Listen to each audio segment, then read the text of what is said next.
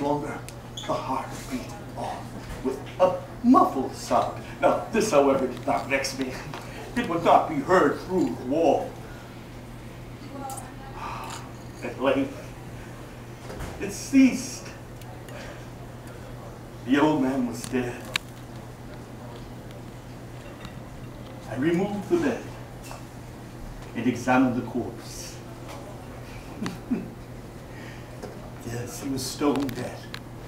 I placed my hand upon the heart and held it there for many minutes. There was no pulsation. He was stone dead.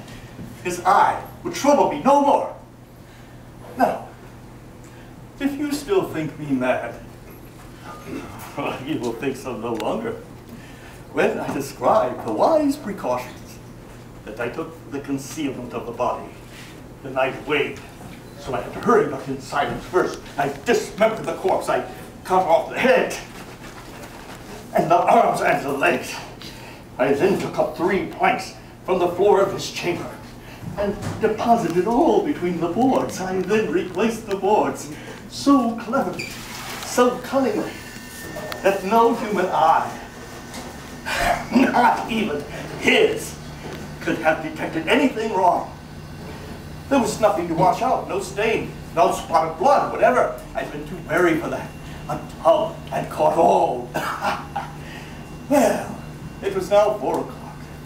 Still dark as midnight. When the bell sounded the hour, there came a knocking at the street door. I went down to answer it with a light heart. But what had I to fear? There entered 3 men who introduced themselves with perfect suavity as officers of the police. A shriek had been heard by a neighbor during the night. Foul play had been suspected, and they, the police, were ordered to search the premises. I smiled.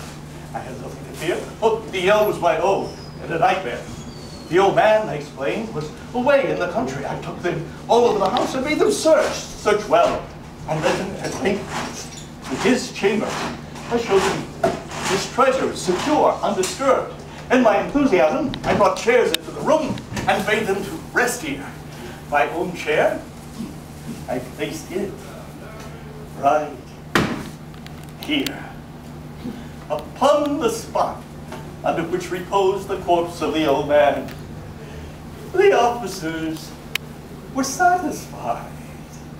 My manner had convinced them. I was at ease. They sat, and while I answered cheerily, they chatted of familiar things. Getting pale, wished them gone. My head